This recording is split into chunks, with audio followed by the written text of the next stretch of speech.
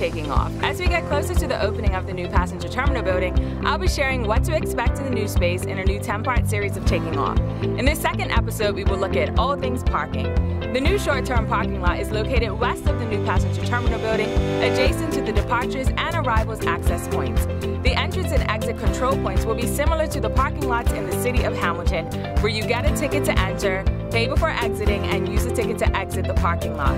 More than 130 short-term parking spots will be available at the new terminal, with access from the perimeter entrance road before reaching the new curbside access to the building.